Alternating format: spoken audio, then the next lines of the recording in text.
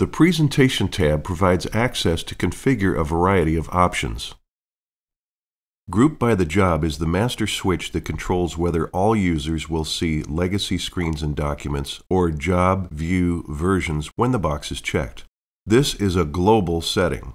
Default is on for brand new shops and off for our existing shops.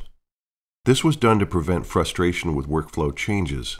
Existing shops are very likely to enable job view mode right away once they understand the benefits provided. Display sublet as labor. This option sets the default setting for the display as labor checkbox.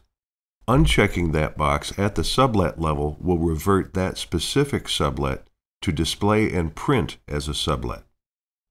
Display order level charges. This generates an order box on customer documents to display fees and order discounts if applicable. Show labor hours on estimates invoices. Set your preferred system default here, keeping in mind that override is possible in the print preview window. This eliminates the need to switch to alternate templates. Show part numbers on estimates and invoices.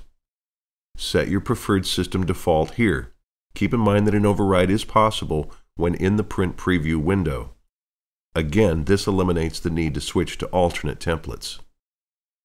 Show order revisions on invoices. Just like part numbers, you can set a default here, knowing that you can override this in the print preview window. Please note this is required to be included in some states, while optional in others. Set category from job. Copies job category to any of its container items lacking category information. Print mode of estimates and invoices.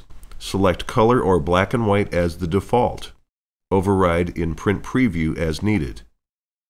Show technicians on invoice. Turn on or off, including the technician names at the bottom of the invoice. Please note, state-specific templates may override these settings based on certain state requirements.